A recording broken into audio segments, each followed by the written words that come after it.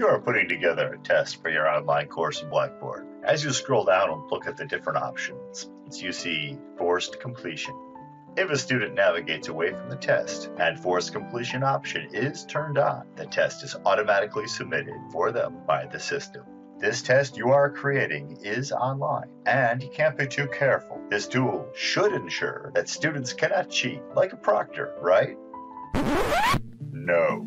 While this feature is often wrongly attributed to making online examinations more effective by dissuading academic dishonesty, forced completion creates more harm than whatever good it is intended to do. Problems with internet providers or browsers are more often the culprit than students attempting to abuse testing time. On countless occasions, help desks get calls from distraught students because their system lost a connection and their test was submitted incomplete. Worse still, there's nothing they could do to help. This has motivated multiple universities to recommend not using forced completion. If your goal is to punish students who have unreliable internet or browsers, then forced completion is a great tool. However, there's no pedagogical value in this, and it creates serious issues of equity in your course. The unreliability of forced completion and the technical issues it creates makes it ineffective at what it was designed for at best, and discriminatory at worst. If an assessment requires forced completion to be effective,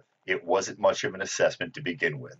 Forced completion offers arbitrary criterion in evaluating students and burdens support services. Effective online assessments allow students to demonstrate their mastery of the subject. This can be done without forcing students to recite answers in a short period of time with arbitrary punishments divvied out. And it don't matter how long you can remember anything, just so you can parrot it back for the test.